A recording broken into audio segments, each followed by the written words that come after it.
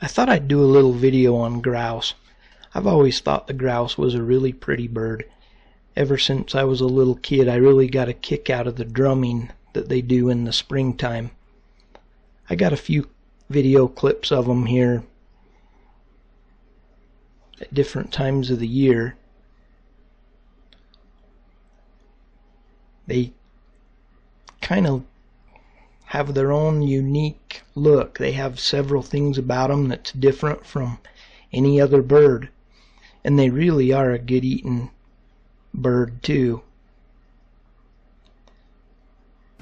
I got a few shots of them here. It's pretty hard to video very good. They're usually in really thick stuff, and so I had a hard time getting a very good clear shot of them with the camera, but I tried, so I guess I can only do what I can do.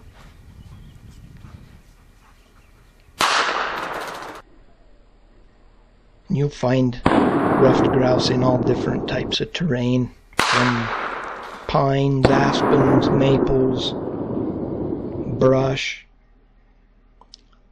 This is Maggie, our black lab.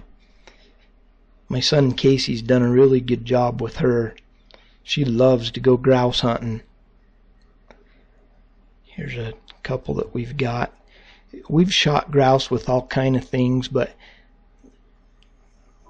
from pellet guns to bows. I thought I'd cook one up here and show you my favorite way to cook them.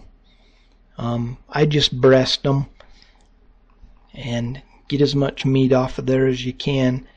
Each breast will have kind of two separate pieces of meat. The first piece will be a bigger piece, and then underneath is a little smaller one. Then wash them off, then cut them up.